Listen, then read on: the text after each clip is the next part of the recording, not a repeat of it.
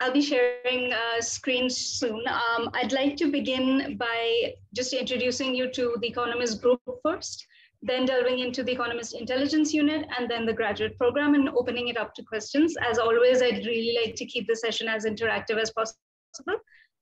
So please have your questions ready. I'll just go ahead and share screens now and share my brief presentation with you.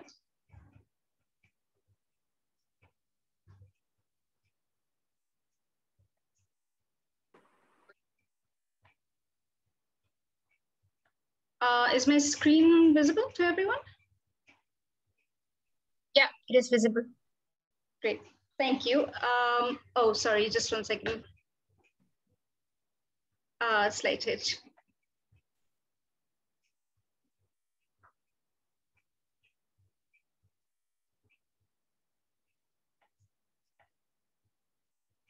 Sorry, could I just have a moment, please?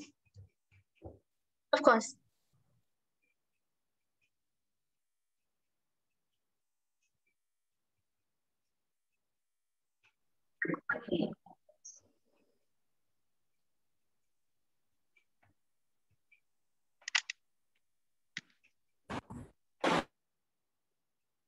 Right, getting back into sharing again. Sorry about that slight internet problem at my place.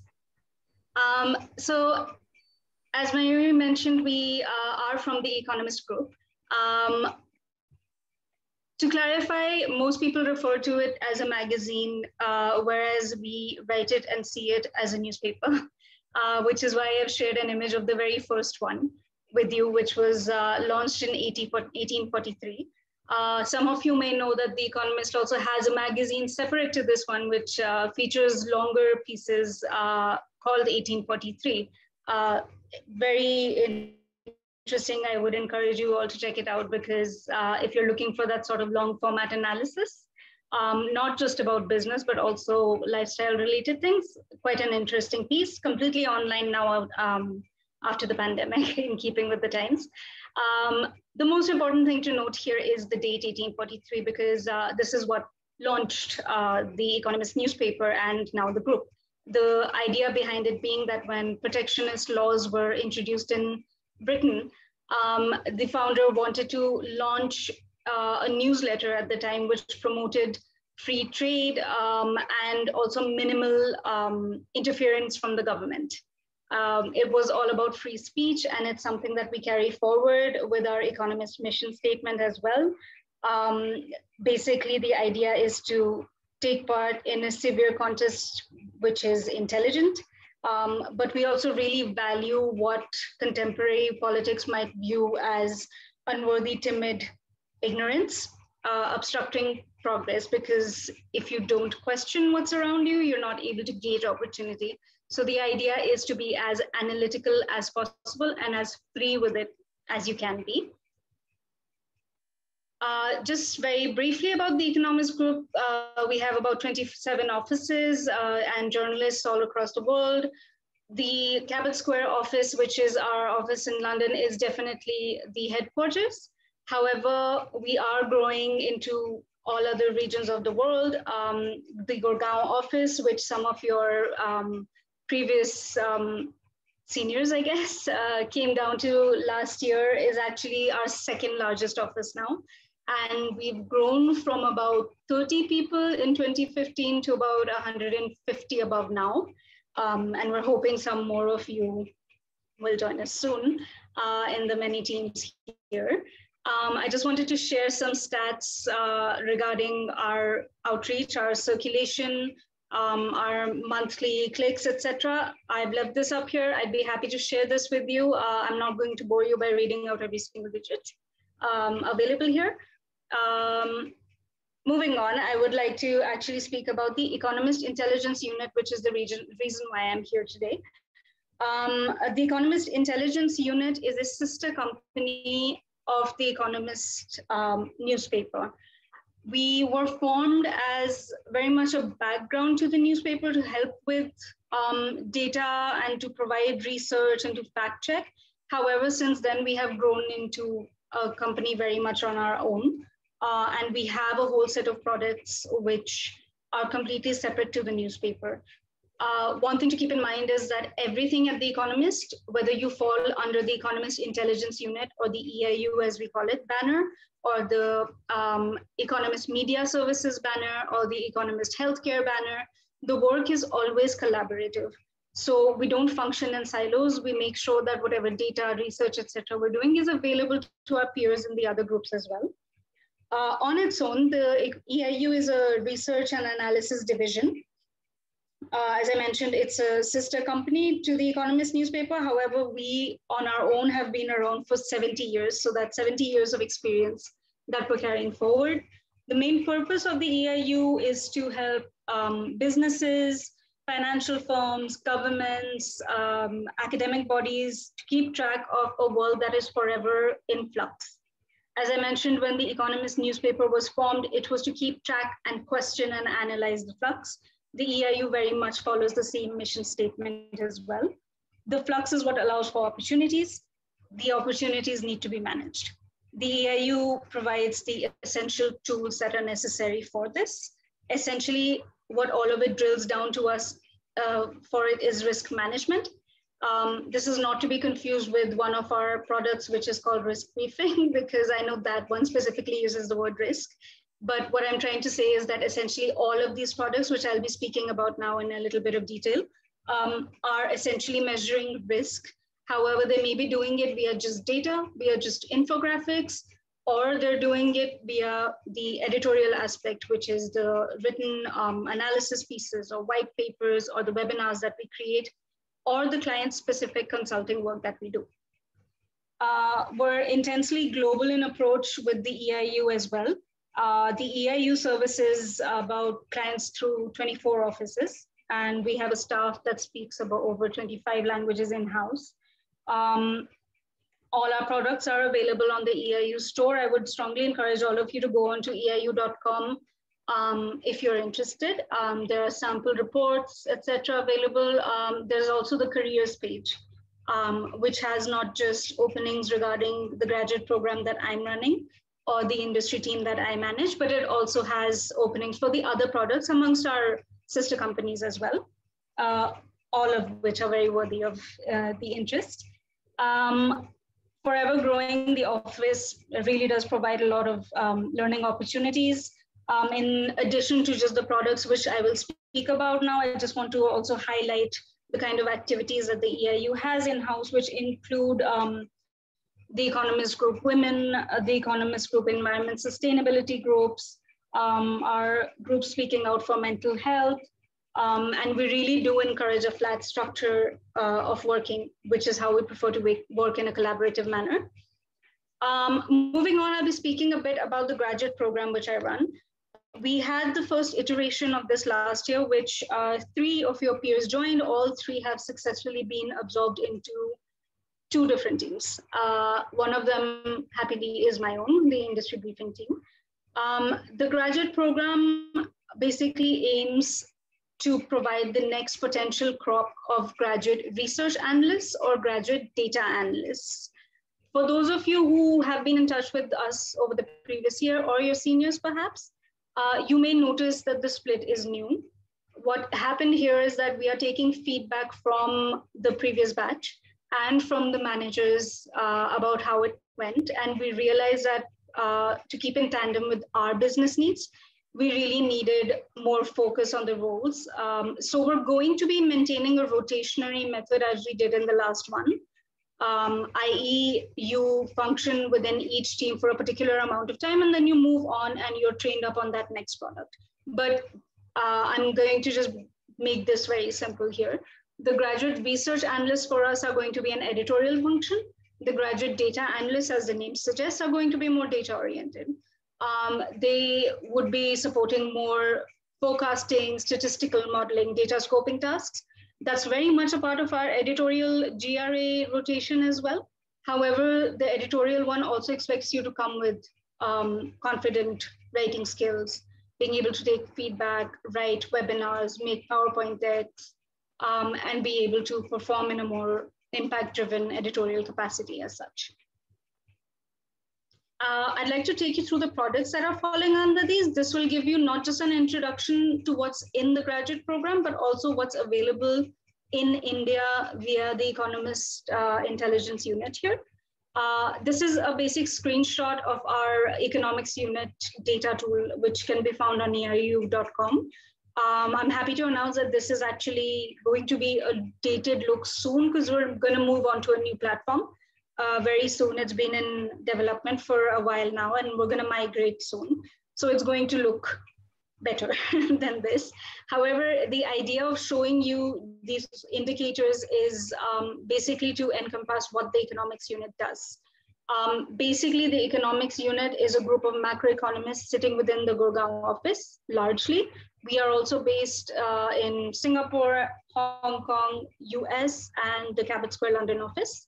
The team is a backbone for all our other products because they curate the data, they help us forecast, they help create models so that we can actually use the data to create analysis pieces, to create client-specific content, to create forward-looking, impact-driven written pieces for our subscriptions products as well.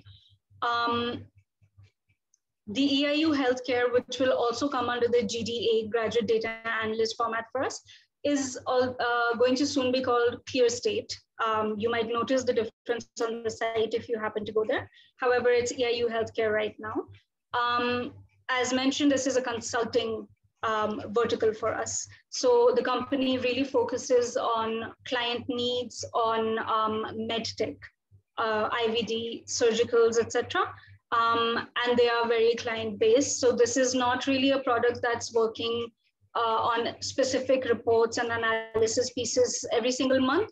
This is one wherein we acquire clients, you interact with the clients, you build something that is specific to their needs. I'll be sharing some of our clients at the end of the presentation as well, so that it becomes a little bit more clear. But these are the two verticals within EIU Healthcare ClearState. We have our in vitro diagnostics gateway, we have the gateway and surgical gateway. The other vertical is our medtech and life sciences practices. These are more bespoke market intelligence products. All of the EIU Healthcare ClearState products will be quant-based.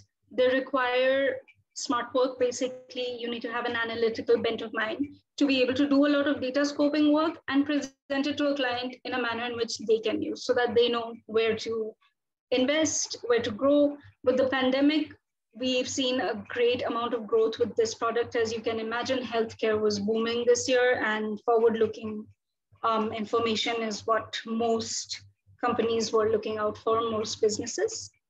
I'm now moving into the arena of graduate research analysts. This is the country analysis page for us. This is one of our flagship products. Country analysis basically prepares you with forecast for the next 5 years on anything related to that country. So under this banner, we will have country reports, country risk reports, country financial reports, business reports, so you know where to invest and where not to invest and why. Everything is based on the data provided to us from the economics unit, which I presented on earlier. Everything is based on models formed by the Economist Intelligence Unit. Falling under the same GRA banner and subscriptions banner for us, because this is also an editorial project, is the industry briefing services. We cover 6 industries, as you can see: automotive, consumer, energy, financial, healthcare, telecommunications. We are looking to grow this product massively over the coming year or so. We are looking to include more geographies, to include more industries and more diversity with the product in terms of how it is.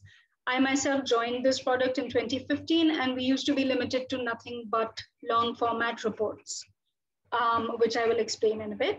However, we've grown into also writing analysis pieces, what we call updaters, which are quick to 5,500 word informational pieces, white papers, webinars, a lot of media activity, and a lot of PR activity as well.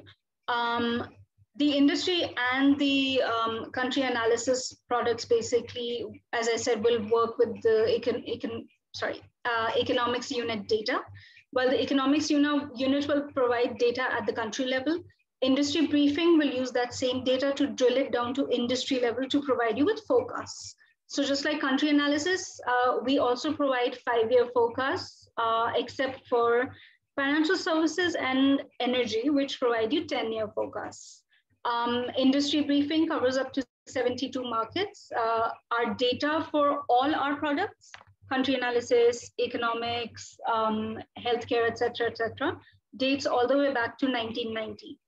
And this is important because we keep and provide an archive of it to our clients, which provides greater scope for analysis. So you can go back, download that through the data tool that I just showed to you, a brief screenshot of. And you can actually keep it in an Excel with yourself or keep coming back to the site. And it provides more granularity to the analysis that you're providing, because you can keep going back and seeing what happened, how political events affected each year, what our forecast was and why, etc. These services also include market outlooks, which explain industry and country forecasts and analyze wider business environments in each country. We have regular reports, which can be annual, biannual, or semi-annual, or quarterly, for each industry and for each country. We also have global and regional outlooks, which come out on a subscription schedule for us. News and analysis pieces, of course, are a part of the work as well. The idea with all the products is to give a clear outlook of market conditions so that a client knows where to invest or not, or an academic can provide analysis. Just to be a little bit more granular with that, typical users of the editorial subscriptions products, which come under graduate research analyst with my program, are country managers who want to know about local conditions, or regional managers to validate information from subsidiaries, or individuals working on corporate investment strategies who may be looking for market entry verticals. The services will help pinpoint legislation, trends, which one might want to look out for. And as I said, there's a market outlook available. Depending on your bent of mind, you can find any of these facets through the products which I mentioned as under the GDA verticals, Economist unit, EIU healthcare, or the ones that are coming under the GRA vertical, which would be more writing editorially inclined, country analysis, industry briefing. Quickly ending with, these are some of our clients that we work with quite frequently. We work with a lot of industry, country-specific organizations, a lot of national organizations, a lot of research and development departments within other competitor companies as well.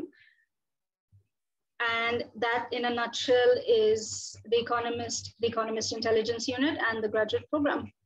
I'd like to open it up to questions now. If I've been rather fast, I apologize for that, but please make me repeat whatever you need me to repeat.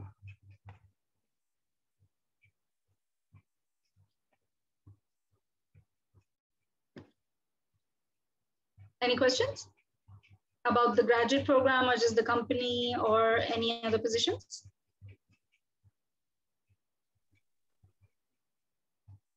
Oh, okay, their hands are raised. Adiraj, first on my screen. Hi, am I audible? Yeah, you are. Yeah, hi, thanks, Shweta, for your time today. So just curious more about, so basically, so since data analysis is at the core of what EIU does, sort of in a day-to-day exercise, working on data, what sort of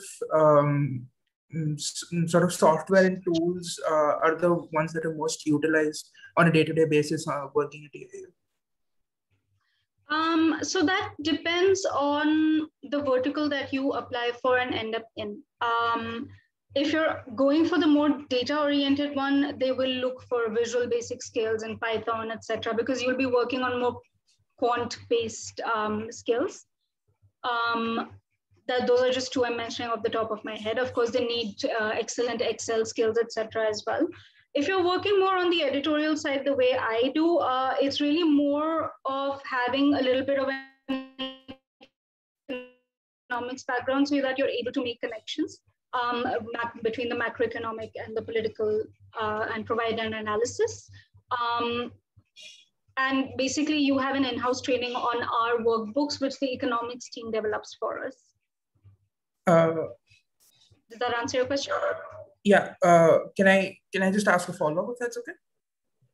Yeah. Yeah, you mentioned that basically since last year you've sort of bifurcated your verticals and you have the GRA and the GDA.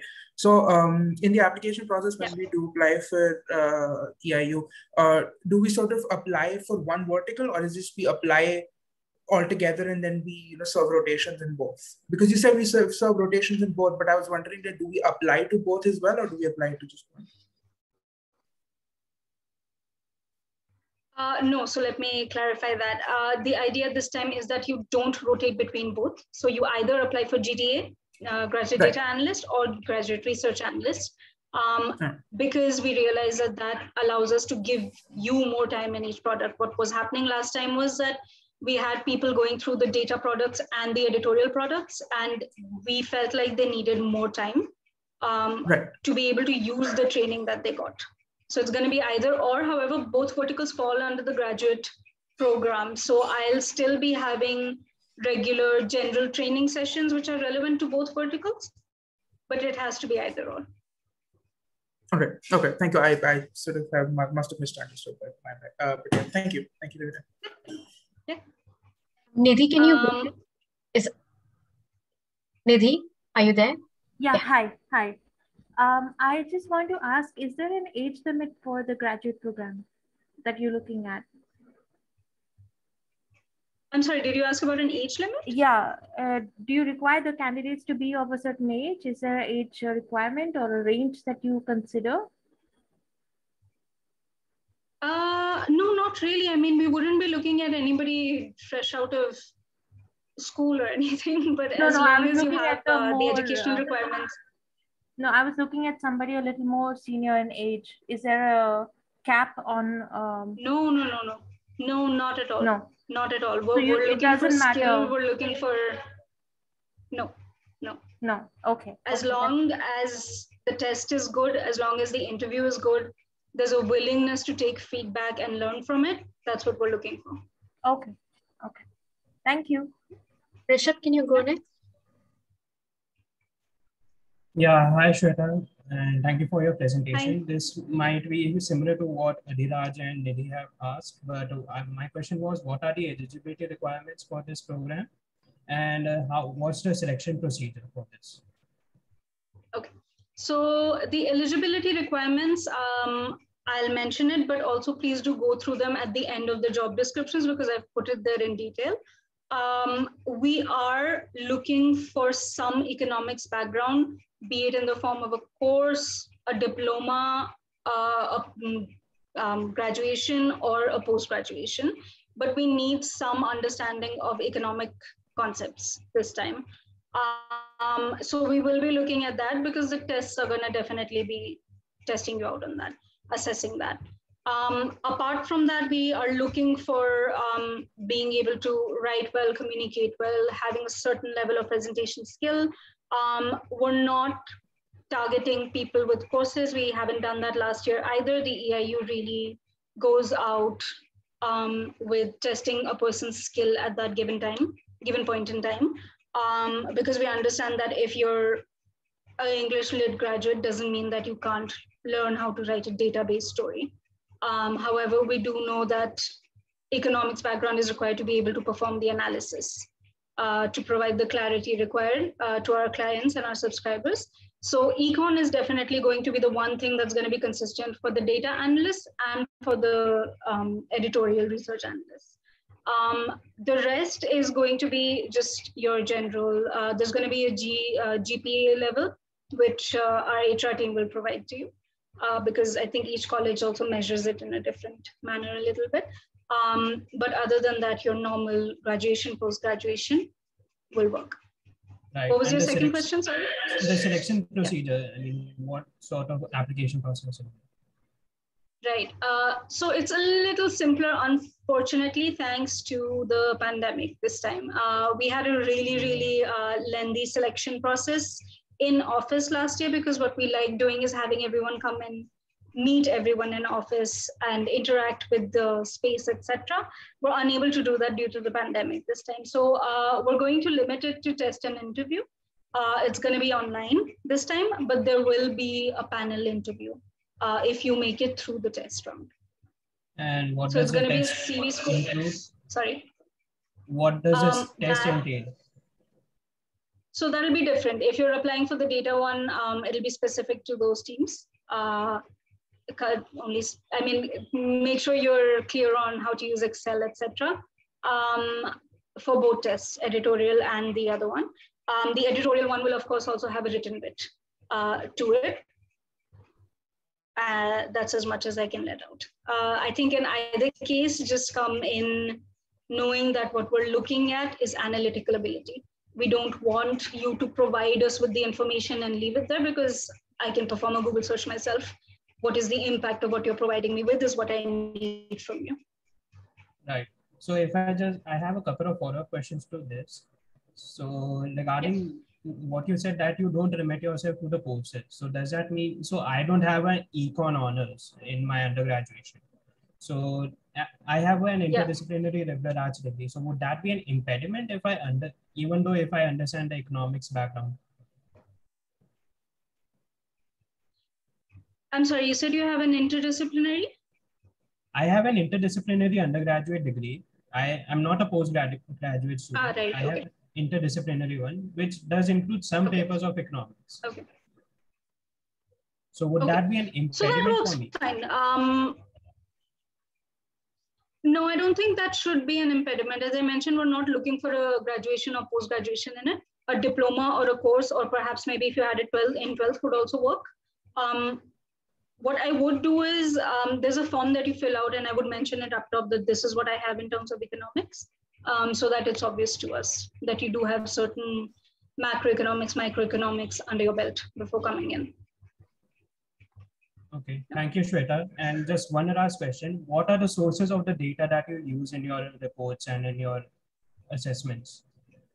Oh, so that can go on forever. As I said, we have a lot of in-house models. So usually the source will always be the EIU because we are doing the analysis. I am tweaking my forecast according to my analysis.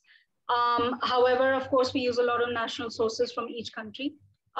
We have data tie-ups with certain countries. We also use certain other softwares like Haver. I'm not sure if you guys are familiar with that. And we do a lot with other news agencies as well. Okay, so primary research isn't something that you guys do.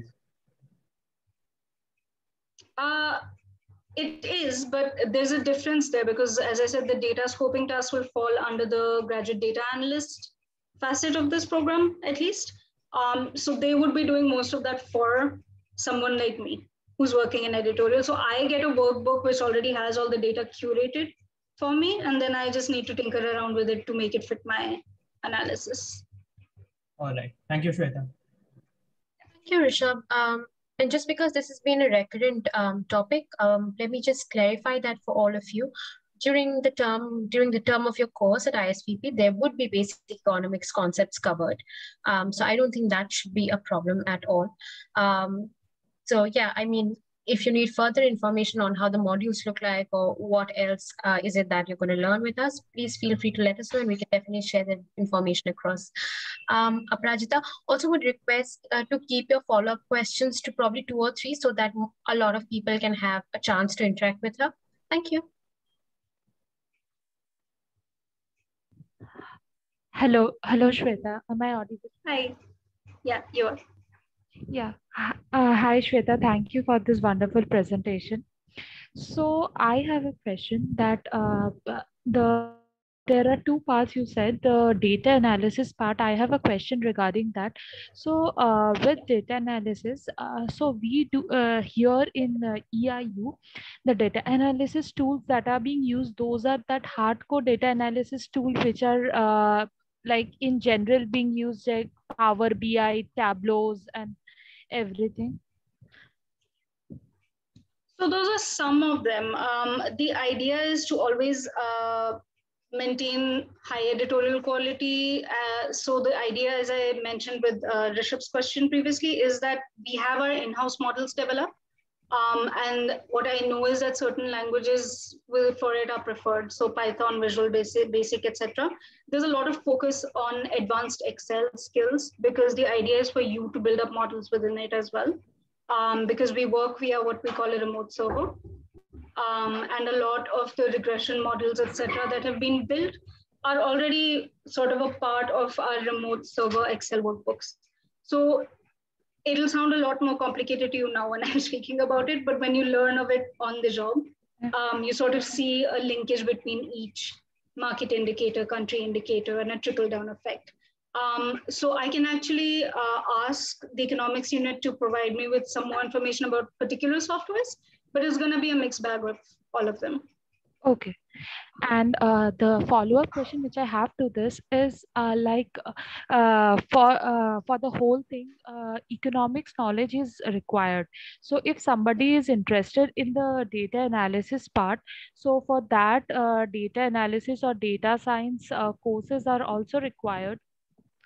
Some background knowledge for that? No. For the economics unit and the EIU healthcare clear state verticals, both of which fall under graduate data analyst, we do want economics because that is the only way you'll be able to provide an analytical curated data sets, which is why we need the basics to be clear for you. We also provide economics training in-house, but the thing is there's only so much you can keep regurgitating while you're also trying to learn on the job. Which is why now this year we've freshly made econ a hard call requirement. But because we function with our own models, we develop things in-house, we don't expect you to come having these other data scientist type trainings under your belt. That's not required. Okay, okay, thank you. Yes, okay. I have 3 questions, ma'am. The first one would be that I come from an engineering background. So I'm definitely good at quant. And I have had some, I mean, I was always interested in economics. So I have some basic knowledge of economics, but I don't have any extensive knowledge when it comes to in-depth knowledge about, say, all the economic subjects like econometrics, microeconomics, macroeconomics, but I'm good with numbers. Yeah. So for somebody like me, do I stand a chance, despite not coming from an engineering background and not from an economic background, at getting into either of the 2 roles? Because I am also interested in reading and writing. So I would be interested in both the roles. Okay. To be quite frank, I think since you are interested in it, first off, we had somebody in the program this year as well who came from an engineering background, and that worked out really well for us. Because like you, they also had an inclination towards economic training. I would brush up on basic concept of macroeconomics and microeconomics, just the basics, because it will help you perform in that test. This will become clear if you appear for the test. Apologies for the noise behind me. This will become clear when you see the test, because if the basics are not clear, you're not really going to be able to answer those questions. And it's not that I'm going to be questioning you on the basic principles of macroeconomics, but if we provide you with a case study or a data set and ask you to provide an analysis for what you think is going on in this economy and why, there is no other way that you'll be able to do that. Yes, so whether you pick up a free course on the internet before appearing for, sorry? That wasn't me. Am I audible? Yes, ma'am, you're audible. Oh, sorry. Yeah, so I won't say that you need a specific, to have had absolutely done a course in macroeconomics, but you need the basics straight before you try to apply it to a test to even come to the interview stage. So make sure you put in that effort somewhere. Mayuri just mentioned that I think your curriculum is covering some of the basics of it. So I think just brush that up before you appear for the test. My next question would be that I do plan after I get into EIU and work for 3 or 4 years, I plan on going for a master's in public policy, preferably from abroad. So are there many people in EIU who go abroad for higher studies, or the culture there is just continuing into the job workforce? No, it's actually an incredibly open culture in that sense. We've had quite a few people go off for their masters and then come back. We've had quite a few people study along with doing their job. I happen to be one of them right now. We have quite a few people shifting within different companies within the Economist group, and it's all appreciated and quite out in the open. So all the best to you with that. And if you join, we'd be very happy to help you out in whatever way we can in terms of just research, recommendations, etc. But it's very much encouraged for the study. Okay. My final question, I don't know if I'm actually allowed to ask this, but I'd still take a stab at it. What is the ballpark figure of compensation that is offered in both the roles? Yeah, that's actually not something I'd be able to get into right now. It differs as per teams. It's of course uniform, consistent for the graduate program, but that's something we'll delve into when and if you come in for the interviews. Okay, thank you, ma'am. Kavya?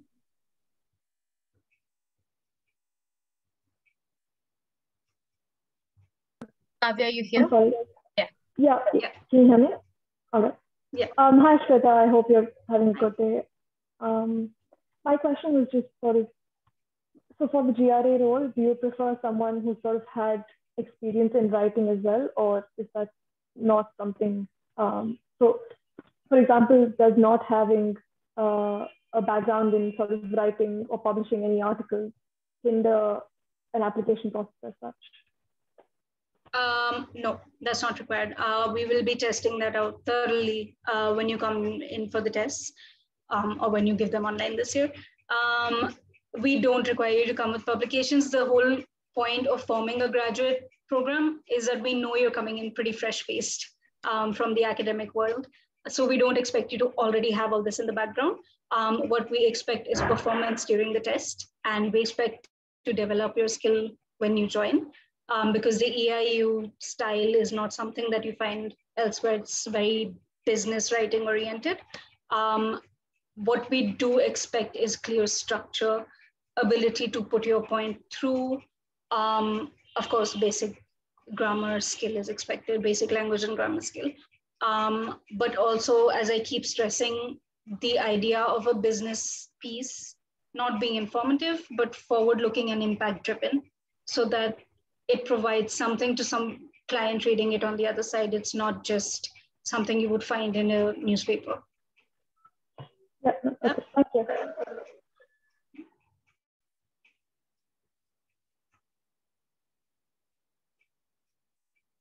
Is that all?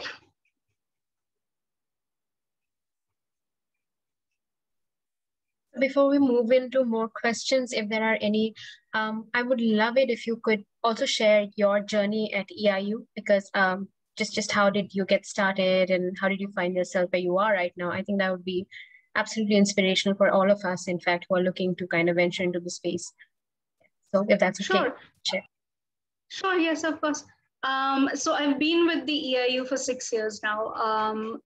I think like many people, I wasn't quite aware of the company's presence in the market because it was a really tiny team sitting in a Gurgaon office. When I joined, about 30 people, and really there were 4 of us when we joined. Myself come from actually the publishing world. I used to work with history, religion, Hi, Shweta. So we can't really quite hear you. Can you hear me? Oh. So sorry, there seems to be... Wait, let me try switching off my camera. Is that better? Yeah, it sounds better right now.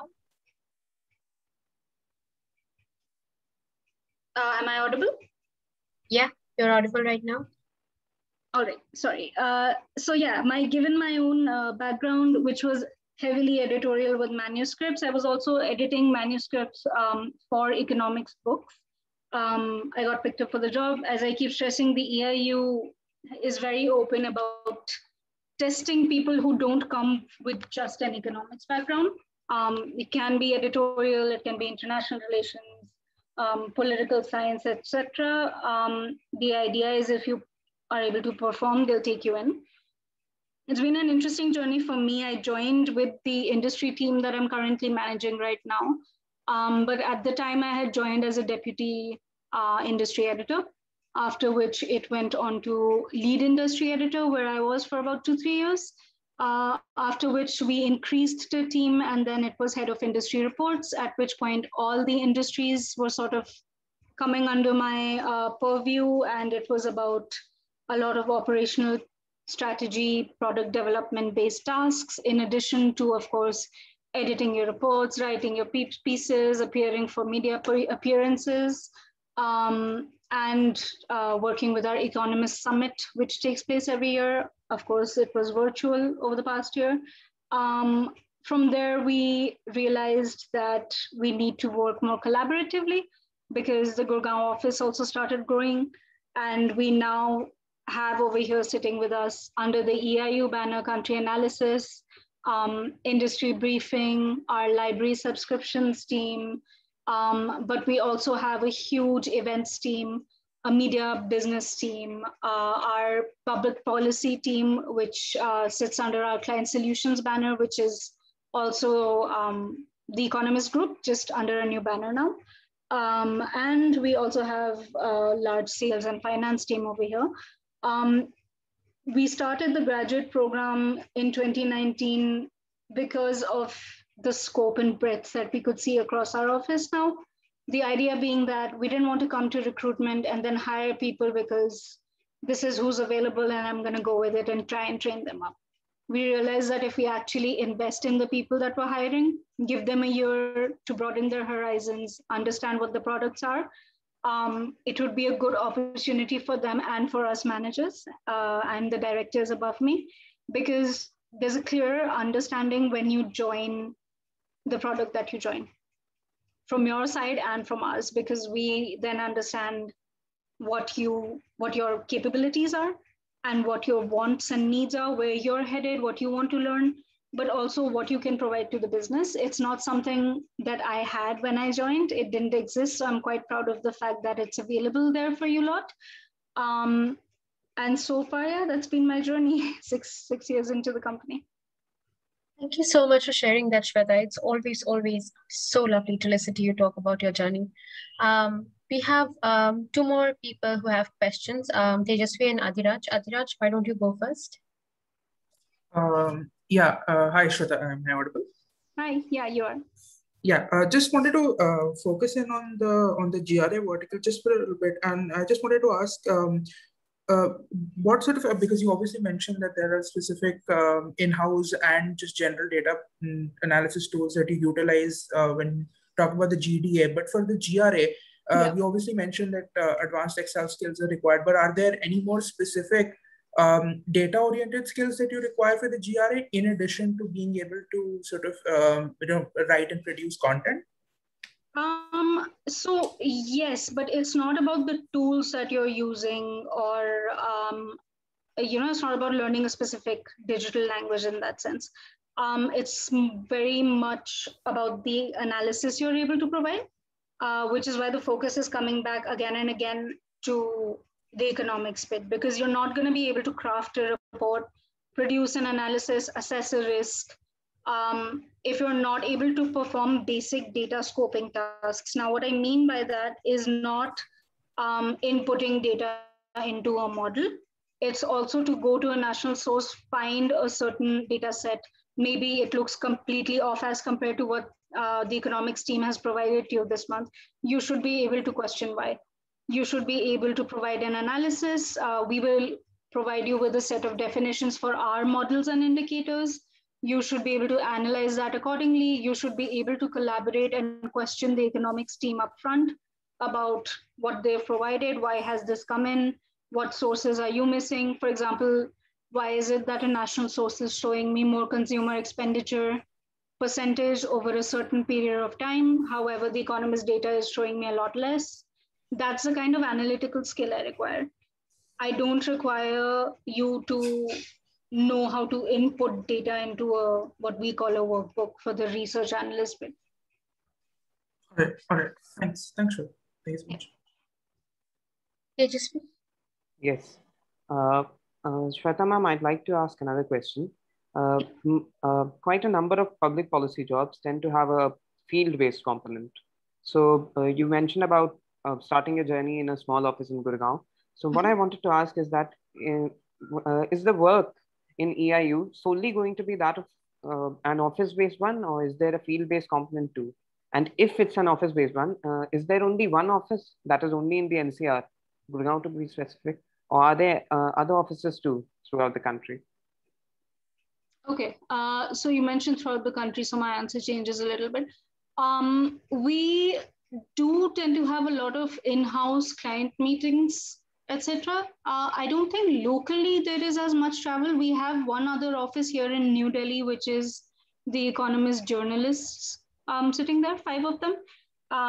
But that's not very related to public policy as such. The job is very in-house, even with public policy. And given the pandemic, we've actually even become more remote with it. Previously, there would be some international travel along with it, but that comes after you've reached a certain stage. But other than that, frankly, a lot of it is remote now and online. So there isn't a lot of traveling individually involved for it. Okay, and about the second part of my question, I mean, are there only 2 offices, one in Gurgaon and the other in Delhi, or in other parts of India too? That was my second part. Those are the only 2. No. It's just Gurgaon is actually the Economist Intelligence Unit office, and New Delhi is the Economist newspaper office. Thank you, ma'am.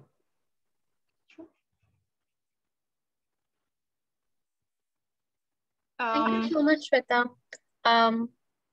It's just it's making us a little nostalgic.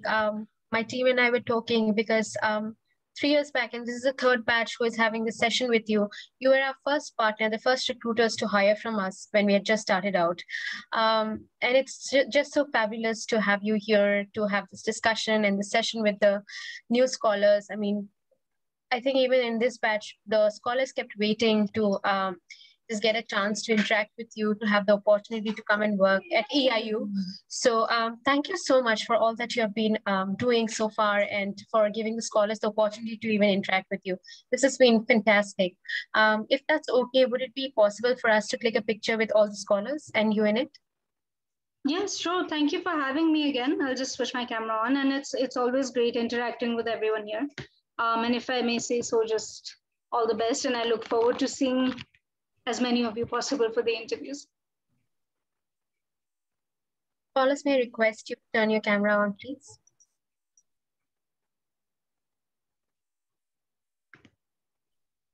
Give me a second.